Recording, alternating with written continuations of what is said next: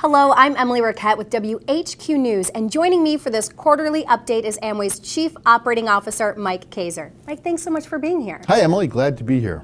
Well, Amway recently announced sales of $8.6 billion for 2017, a figure that once again is projected to be #1 in the direct selling industry. Can you talk a little bit about some of the successes that you're seeing? Sure. There are so many areas where we are seeing success, but here are a few of the important ones that stand out from a targeted area: our digital infrastructure.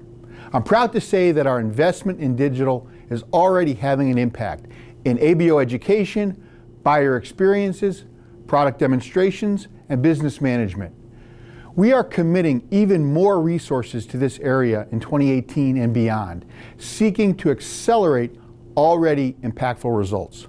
The convergence of e-commerce and direct selling specifically is a great thing for our business and will help ABOs as they seek to build their teams and buyer base, including efforts to strengthen buyer loyalty.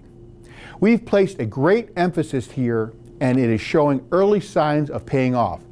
More than half of our orders come to us online, and more than a quarter of our total orders are from mobile devices. We expect both of these metrics to grow significantly in 2018. Our digital investment also makes our business even more attractive to individuals who are considering joining Amway or who have recently engaged with us. Can you talk a little bit more about why digital investment is so important to Amway's future? Absolutely. The next generation of entrepreneurs and today's consumers are both digital and social natives.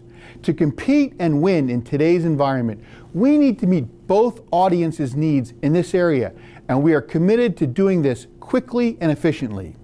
It's important to remember that for Amway, digital efforts stretch across several areas of focus, from product demos to devices controlled by apps, from ABO education modules to e-commerce platforms for consumers.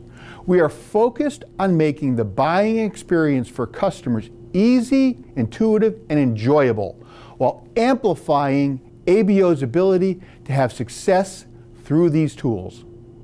All right, switching gears a bit, product innovation has always had a big impact on customers and ABOs. What is the latest that's happening in this area?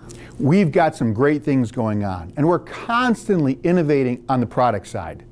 Led by nearly 1,000 scientists, engineers, and technical professionals who work at Amway, top-of-mind examples of recent innovations include XX, our top-selling premium multivitamin and multimineral product, is celebrating its 70th anniversary this year with a new and improved formula.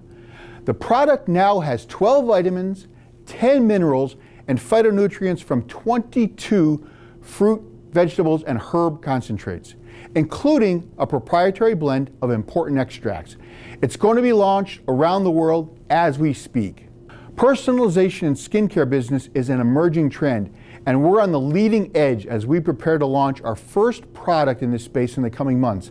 I'm excited to share more about this soon. And Atmosphere Drive, it's an in-car air treatment system that uses insights from our industry-leading in-home air treatment system to bring air filtration into the automobile.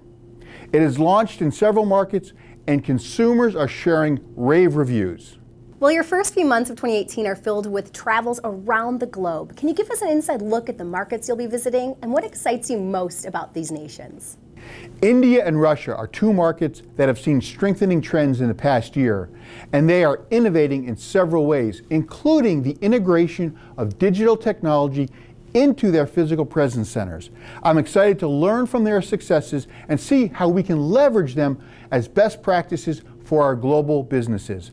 My visits to Mexico, Brazil, and Argentina include meetings with some of our young ABO leaders. It's so important that we leverage the unique insights from these leaders who are representing Amway in a very important and meaningful way. I'm committed to connecting with young leaders wherever possible and to seek to use those learnings globally as we continue to evolve and advance our business. It's always great to catch up with Mike and to hear his quarterly business updates and to get those insights. Remember, for more WHQ news stories, head to amwayglobal.com/newsroom.